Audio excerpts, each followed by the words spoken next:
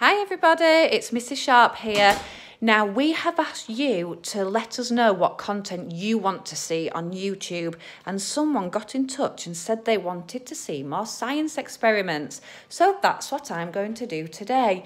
Now this is a really easy science experiment. I've already had a go just to make sure it works, and it does. It's really simple. All you need is a bowl of water, some pepper, and some hand soap. Now this video shows the importance of washing your hands. Now that's something that everybody is doing a lot more of at the minute. So we're going to tip the pepper into the water.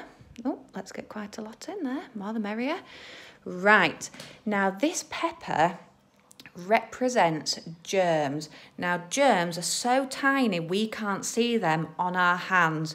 Germs are invisible, but if you're playing outside or if you're touching something dirty, your hands will have germs on. And then if you go and eat something with germs on your hands, then it's not very hygienic. And that's why it's so important to wash away the germs. So we have a bowl full of germs here. We know it's pepper. I'm going to dip my finger in the pepper. Now look at this, I don't have any soap on my hands, and the pepper, or the germs that we're pretending they are today, have stuck to my hands. But look what happens if I use some soap.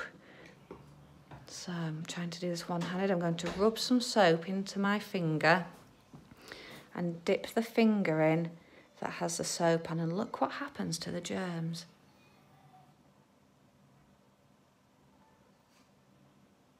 Look at that. The germs move out of the way. And look, when I pull my finger out, absolutely nothing on.